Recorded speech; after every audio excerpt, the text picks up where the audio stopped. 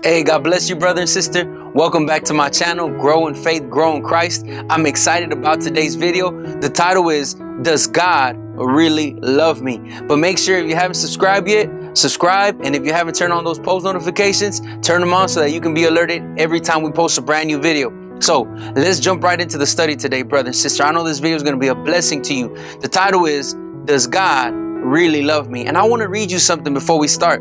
It's in the book of Hebrews chapter 1, verse 1 through 3. Look what the word of God says, and I want you to pay attention. This is how we can know how God loves us. Amen. Look what the Bible says. Hebrews 1, verse 1 through 3.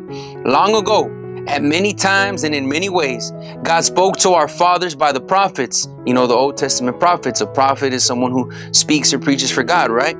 But in these last days, because we are living in the last days, He has spoken to us by His Son. Now look at this. This is how we know that God loves us.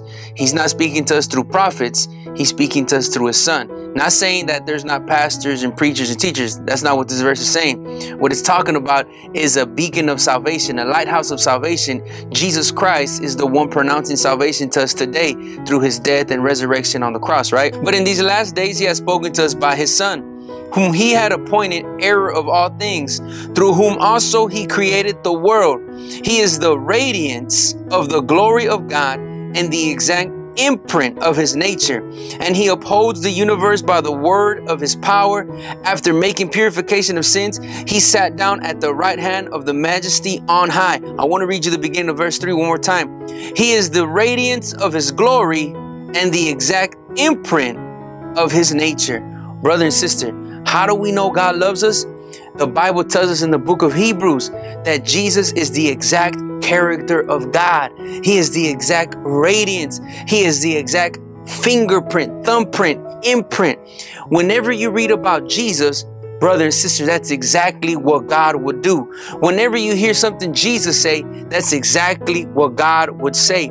Whenever you see how Jesus reacts in the Bible, that's exactly how God would react. Brother and sister, one of the ways we know how God loves us is because when we read the Bible, when we read the Old Testament and the New Testament, when we read how Jesus moved, brother and sister, that's exactly how God is moving. And that is an example to us to show us how much God loves us. One of the stories that, jumps out to my mind to show us how God really loves us. Remember, always through this whole study, keep in your mind, Jesus is the exact fingerprint of God. He is the exact resemblance of God, the exact radiance of God. How Jesus speaks, that's exactly how God would speak.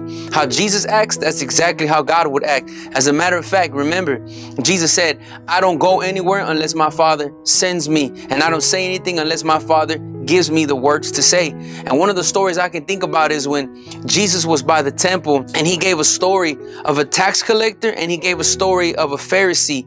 And the Bible says that the tax collector was on the ground and he wouldn't even look up to God. And he was just hitting his chest and saying, Lord, forgive me, a sinner. See, because in those days, Jewish people that were tax collectors were looked as betrayers because they were working for the Roman government. So they were seen as people who were betraying their own Jewish nation, right? So this tax collector knew that he was living a wrong lifestyle. He knew that he was working for the wrong side. He knew that the lifestyle he was living was wrong. And when he walked into God's presence, he was asking for forgiveness, and he was telling the Lord to forgive him. And not only that, but he was saying, Lord, have mercy on me, a sinner. But the Bible says that the man next to him, a religious leader, was standing up with his head held up high, and he was saying, Lord, I thank you. I thank you because I give my tithes. I thank you because I pray. I thank you because I fast. And I thank you, Lord, because I'm not like this sinful man right here, like this tax collector right here. And Jesus was saying this parable, and this is what He asked the men. Only one man came out that temple forgiven. Brother and sister, look at the heart of God. The heart of God is for the person who's repentant. The heart of God is for the person who recognizes that they're sinners. The heart of God is for the person who is brokenhearted. So when we saw how Jesus said that parable, that heavenly story with the earthly meaning, when we hear that parable, brother and sister, we're seeing that God looks at us. God hears our prayers. God cares for us. God just doesn't throw us to the curb. God just doesn't write us off. God just doesn't say, nope, you know what? That's three strikes. You're out of here. You don't belong here no more. You're out of my good favors. You're out of my good graces. No, brother and sister, God has his eye on you. So remember, keep that in your mind. Jesus is the exact fingerprint of God, the exact resemblance of God. I want to read you something else. Look what the Bible says right here. Matthew chapter 13, verse 55 through 56. Another way that we can know that God loves us. The first one is because Jesus is the exact character of God. So, I mean, everything that Jesus did and how he gave his life up for the people, brother and sister, the Bible says this, that there's no greater love than a man who gives his life for friends. In other words, when you lay your life down for somebody, when you do a selfless act like that, brother and sister, there's no greater love than that. Have you ever heard the expression, put your money where your mouth is? I mean, I don't know how you can put your money where your mouth is in a more greater way than that. When you lay your life down in a selfless way like that for somebody else. So remember, that was Jesus, and not only was that Jesus, that was God, brother and sister. That's how we know that God loves us. But I also want to show you this. Matthew chapter 13, verse 55 through 56. Another way that we know that God loves us is that he chooses normal people. God chooses normal people. There's a lot of people out there that say, man, God's not going to use me, or God can't love me. I didn't grow up in the church, or my father, wasn't a Christian, or my mother wasn't a Christian. I don't come from a bloodline of believers. I'm not deep in the faith like other people. God loves them, and God will use them, and God can show his power in them, and God can use them to speak his word because, man, they've been in it a long time, or they grew up in the church, or they have a cleaner lifestyle than me, like a background than me. My past is more tainted than theirs. Brother and sister, that's a lie from the devil. Listen to me. When God chose you, he chose you already knowing where you came from. He chose you already knowing who you were. He chose you already knowing what you had done. And he chose you and he washes you. And look what the Bible says. This is how we know that God loves us. He chooses normal people. Matthew 13, verse 55 through 56. Look what the people say about Jesus. Is not this the carpenter's son? Is not his mother called Mary? Are not his brothers James and Joseph, Simon and Judas? And are not all his sisters with us? Where then did this man get all these things? Verse 57. And they took offense at him. But Jesus said to him, a prophet is not without honor except in his hometown and in his own household. Brother and sister, this shows us how God chose normal people. The Bible says that his dad, is not this the carpenter's son? His dad wasn't somebody who made six figures. Now, I'm not saying God can't choose people who are of higher, earthly standard than us, or a higher pay racket than us. No, brother and sister, God can choose those people, but just because God chooses people like that doesn't mean that he's not going to choose people that are carpenters. It doesn't mean that God's not going to choose people who are normal people, average people, from low middle class or high middle class or whatever, blue collar, white collar. It doesn't matter, brother and sister. God chooses normal people. The Bible says, isn't not this the carpenter's son? Is not his mother Mary? Hey, we know his brothers. We went to school with his sisters. We went to school with his brothers. Hey, man, his dad shops at the same grocery store that I shop. His mom goes to the same laundromat that I go to. And the people took offense. Let me show you something about people. When they saw Jesus speaking mighty words, the words impacted them, and the words spoke to them, and the words convicted them. But then they started looking at the background of Jesus. They started looking at his lifestyle. And when I say lifestyle, I mean his mom, his dad, his brothers, his sisters. Now, the words were powerful because they're the words of God. But then they started saying, hey, hold him up. Why is this guy speaking like that? He ain't nobody special. They ain't nobody special. We know his mom. We know his dad. We know his brothers. We know his sisters. They went to the same school as us. They shop at the same grocery store as we do. They go to the same laundromats we do. They're just normal people just like us. What gives him the right to speak words full of such authority?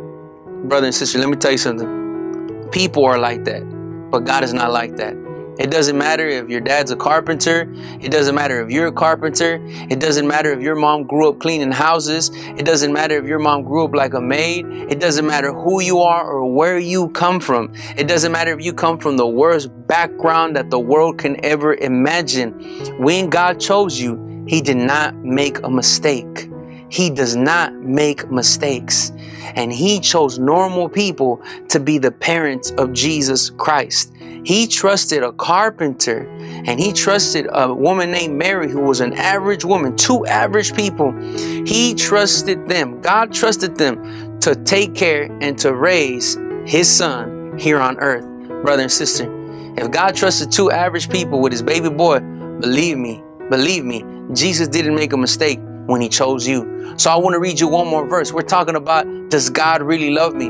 The first scripture I read told you how Jesus is the exact character of God. He is the exact imprint of God.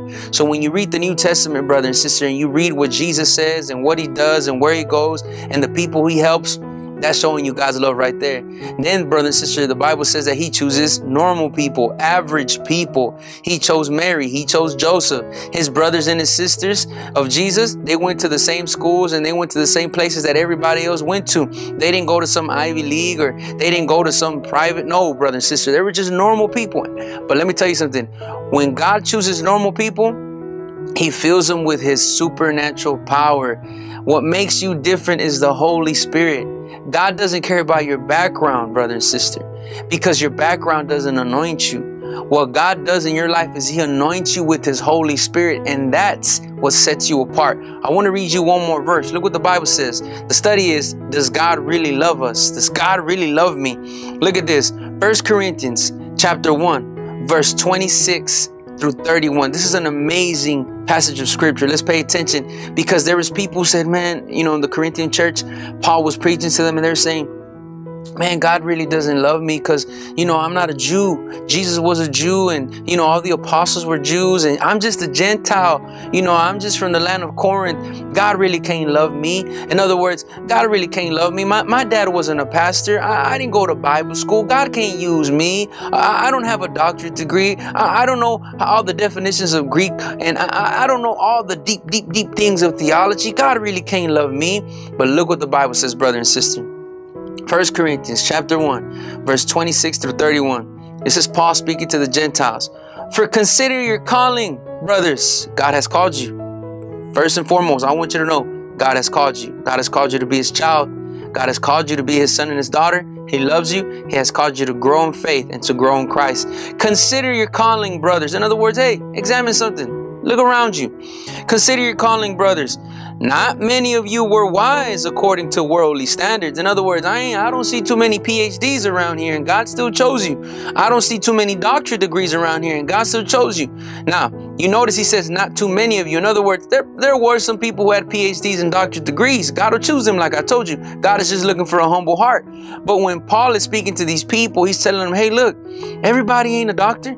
Everybody doesn't have a PhD, and God still chose you, because the people were feeling down. They were feeling discouraged, like, man, God can't use me. God doesn't really love me. Not too many of you were wise according to worldly standards. Not many were powerful. Not many were noble birth. In other words, y'all didn't come from priestly families, and y'all didn't come from royal families. Not many were of noble birth, but God chose what is foolish in the world to shame the wise. God chose what is weak in the world to shame the strong. God chose what is low and despised in the world, even things that are not, to bring to things that are, so that no human being might boast in the presence of God. And because of him, you are in Christ Jesus, who became to us wisdom from God, righteousness and sanctification and redemption, so that, as it is written, let the one who boasts boast in the Lord. Let me show you something. He's telling the people in the land of Corinth, not many of you were wise. Not many of you were strong. Not many of you were coming from noble births, but God chose you not because of you. God chose you because of his son, Jesus Christ. Because as it is written, let everyone who boasts boast in the Lord. I want to let you know something. God loves you. And the proof is that he gave you his son, Jesus Christ, on that cross over 2,000 years ago. One of the verses that so many people overlook, but everybody knows it, is John 3:16. For God so loved the world that he gave his one and only begotten son. What is love? So many people want love, but just to take. God is saying love is not just for you to take. Love, the proof of love is when you give something. Brother and sister, the proof of God's love is that he gave something. For God so loved the world that he gave his one and only begotten son, that whosoever should believe in him should not perish, but have everlasting life.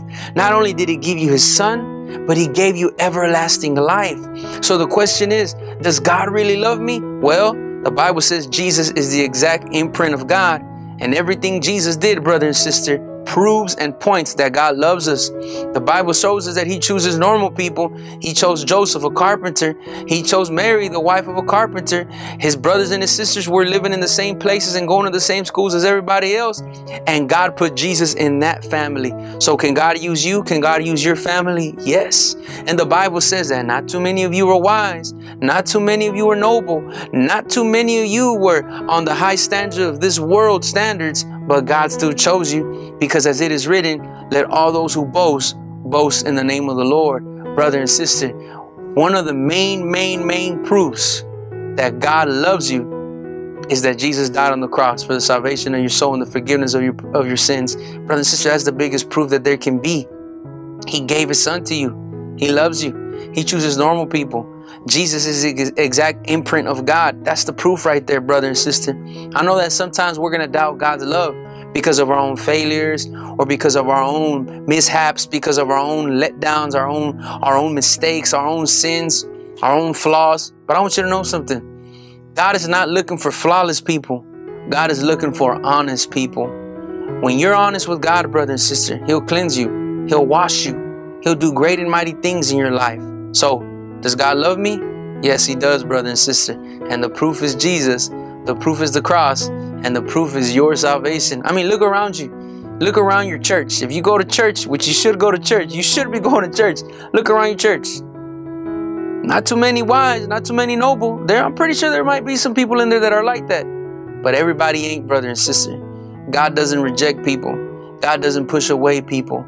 And he did that, brother and sister, so that the name of Jesus could be glorified in your life. So, brothers and sisters, I hope this video blessed you. Remember, Jesus is the exact radiance of God. He is the exact imprint of God. So that's why it's important that we read the Bible, because every time you read what Jesus did and what Jesus said, that is showing you exactly how God thinks and how God will react. And that is the proof that God loves us, brother and sister. Also, remember, the Bible says that he chooses normal people. He chose Joseph, a carpenter. He chose Mary, lived in a normal town. He had normal brothers and sisters, and God chose that family. So believe me, if he chose that family, brother and sister, he didn't make a mistake in choosing you. He chose you on purpose. And remember what Paul said to the Corinthian church. He said, not too many of you were wise, not too many of you were of noble birth, not too many of you were strong in earthly standards, but it was done that way so that it can be said as it is written, let all those who boast, boast in the name of the Lord. And I also want to make an invitation before I close this video. If there's anybody watching, I want to invite you, if you would like to put your faith in Jesus Christ, if you would like to receive the Lord Jesus as your Lord and as your Savior, believe in what he did on the cross, how he defeated both sin and death, and how he resurrected on the third day to give you resurrection power. If that's you, if you would like to put your faith in Jesus, I'm going to invite you. Repeat this prayer. The Bible says that if you believe in your heart and confess with your mouth that Jesus is the Son of God, you shall be saved. If that's you, repeat this prayer this afternoon. Say, Father God, I come to your presence in the name of Jesus. Lord, I ask you to forgive me for all my sins and all my faults.